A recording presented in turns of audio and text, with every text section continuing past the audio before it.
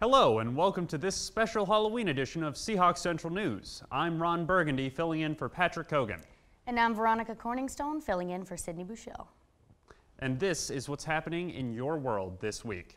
UNC Wilmington celebrates its 70 years with Cake on the Commons. Join one of our own reporters who takes you to the center of the celebration.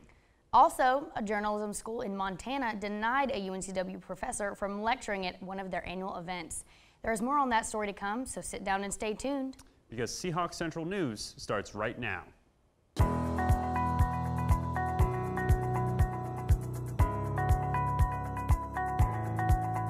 We're on air.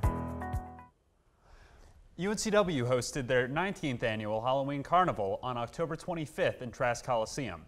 The carnival allows children 12 and under from the surrounding area to have a night of safe and fun trick-or-treating. Students from numerous organizations here at UNCW volunteered dressing in costumes as they passed out candy to the kids. The event also included raffles, cakewalks, and face painting for all. The carnival allows the students a chance to give back to their community. UNC Wilmington celebrates 7 decades since they first opened their doors in 1947. SCN reporter Sarah Van Horn is in the field with former, present, and future Seahawks to help celebrate this special event. Sarah? Thanks, guys. To help bring in UNCW's 70th anniversary, faculty, staff, alumni, and current students are celebrating with Cake on the Commons. UNCW first opened its doors on September 4th, 1947, welcoming 238 students to enhance their lives through advanced education. 7 decades later, UNCW has evolved into a nationally recognized institution serving more than 16,000 students from across the United States and around the world.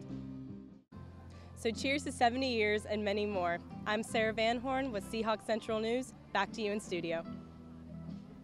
Thanks, Sarah. The University of Montana School of Journalism has banned UNCW criminology professor Mike Adams from speaking at the school's annual Cole Lecture. The journalism dean stated that Adams would not be speaking in fear that his extreme views would offend students. Adams is famous for his victory in a 2014 First Amendment case against UNCW in which he claimed the university unfairly denied him a promotion due to his conservative political and religious views. Adams took to Twitter to tweet, "I have been banned from speaking at the University of Montana because I do not share their values of being tolerant and welcoming."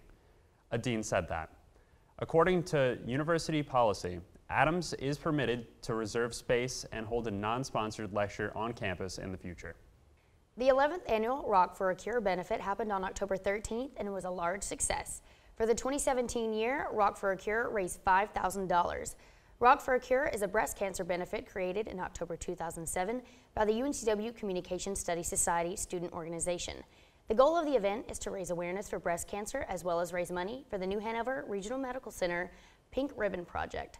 Since the event has started, Rock for a Cure has raised over $50,000 to help support women undergoing cancer treatment. This year's event featured different UNCW alumni like Jesse Sykes, who opened for the faculty rock band, the Schoolboys. In other UNCW news, students were left disappointed and outraged when the Waka Flocka Flame Show on campus was canceled. During the show, reportedly, students were not taking their seats and the decision to cancel the show was made. Refunds have still not been offered, and the students who had taken their seats seemed to be out of luck. Rapper Flocka was later seen Wednesday night at the bar Might As Well, located about a mile off campus. Well, that's it from us this week. From all of us here at Seahawks Central News. Stay classy, Seahawks. And thanks for stopping by. I'm Ron Burgundy. And I'm Veronica Corningstone. Go yourself, Seahawks.